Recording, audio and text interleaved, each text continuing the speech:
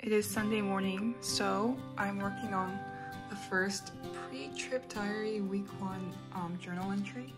One thing God has been teaching me this week is that I cannot save a single soul.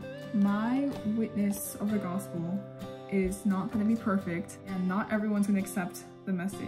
I was listening to like a talk/sermon from an evangelist to Mormons, and he was saying God only uses sinners to witness, and so I don't have to feel so horrible about some of the mistakes I make because we're still fallen creatures and we have our limitations, but God is still good and he will bring it all to fruition. Like a Wilder story, oh here it is. In Passport to Heaven, he talks about how Pastor Benson, I believe, the Baptist minister who shared the gospel with him, the minister felt like he had failed in his gospel presentation. I guess he felt like the meeting was in vain. He never knew that the seed he planted, or the seed God planted through him, ended up bringing Micah Wilder to saving faith. So again, we just have to faithfully preach the gospel and God will do the growing. I also realized that God has to be the one who opens their eyes. They're not going to receive the gospel unless the Holy Spirit has, I guess, called them. It takes a lot of pressure off my back. That's one of the other talks that I listened to, that we're just here to proclaim the good news and then we just entrust it to God because it's Him who saves. We are just vessels, instruments that He uses. And of course, we're weak. God knows that we are but dust. And so He works even through our weakness for His glory. And that there's a lot of peace in knowing that. Because I did get to preach the gospel several times this week to different people, including the missionaries. And I have things that I regret about each approach. And everything's a learning experience, and I hope not to make those same mistakes moving forward. But again, I have to trust that even if I was weak in that moment, God will still use that, hopefully, to bring these people to faith. Beautiful Florida weather.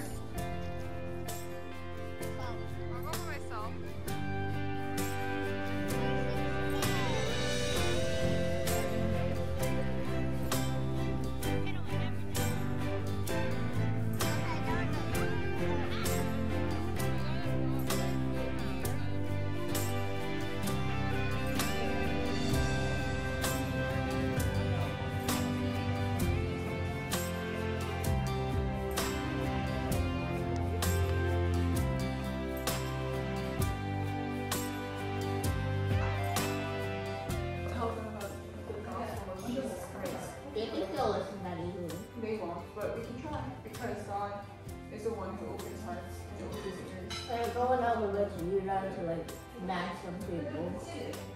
Not nag, we're sharing the good news. If you read the book of Acts in the Bible, the apostles went and they shared the good news. People hated them for it, but they still went and they told them the good news, and many people were saved as a result. So we're doing the same thing. We don't expect everyone to be converted on the spot.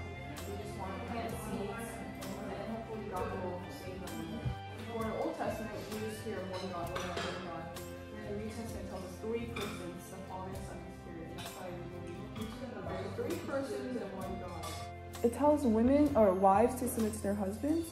You submit to your teachers, you submit to your parents. Whenever you have someone above you, you submit to them. It doesn't mean you're any lesser than them. It's just your role. It's your position. But then husbands are called to love their wives as Christ loved the church. That means he has to be willing to die for her. What about families that have, I don't know, a woman is a police officer and a man is a stay-at-home dad? That doesn't mean she can't submit to him. That's just her job and his job. Normally it would be the other way around, but in the case where she's a police officer and he's the stay-at-home dad, it doesn't matter. Her role as a wife is still to submit. At her work, she'll probably have other people submitting to her, right? But she'll have to submit to a greater chief officer or whoever's on top of her. But in the family, in the home, her role is now to submit to her husband. Wives and husbands are supposed to have discussions and be like, oh, I don't think that's the best course of action. But ultimately, the final say would be the husband. Whoever makes the difficult decisions, the responsibility is on them to face the consequences of it if it goes bad.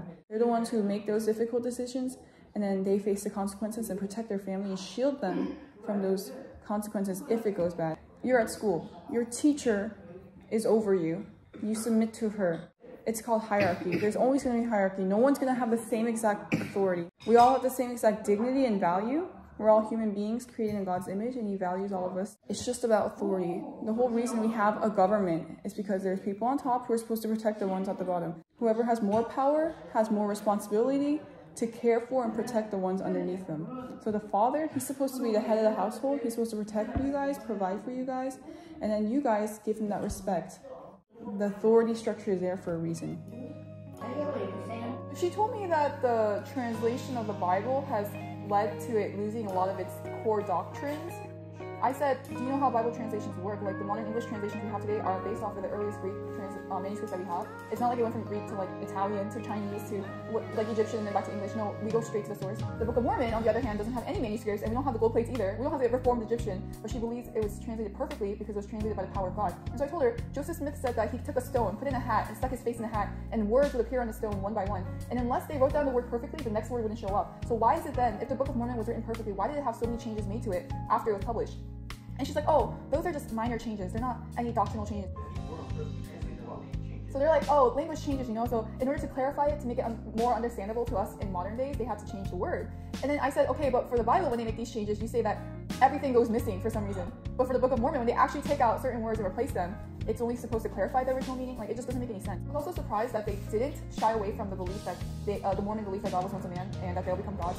A lot of Mormons are like, we don't believe that, but they are like, yeah, there's a lot of stuff about God that's still a mystery, but he is literally our heavenly father, like literally our father, like literally. She said that whenever the Bible says we're children of God, it's literal. And then when I said that, the Bible also says that we're children of wrath. And whenever it talks about us being children of God, it's in reference to God being our creator. And she's like, no, he's not just our creator. We're not just his creation. We are literally his children. But then when it talks about children of wrath and then becoming children of God through Christ, she's like, well, that's like more like spiritual. And it shows how like our fallen nature, we are children of wrath there. But then we get the privilege of becoming children of Christ. So you get to choose when the children of God references are literal, and then you get to choose when it's not literal. And she's like, see, that's why we need a Mormon prophet today who can tell us how to interpret these things. It's like, we're just trying our best. We don't believe that we have to be perfect, because it's impossible to be perfect. I'm like, actually, your prophet Spencer W. Kimball said, trying is not good enough. You have to be perfect, and it's possible. And she's like, she didn't know what to say. Because I was quoting her own prophet. I pray for her. I pray that she will come to understand the gospel of grace. I also gave them like these Bible study books on the book of Galatians, which is all about grace, not works, the pure gospel of grace. I gave that to them. I left a note saying like my sincerest prayers for them to know the sufficiency of Christ and rest in his finished work.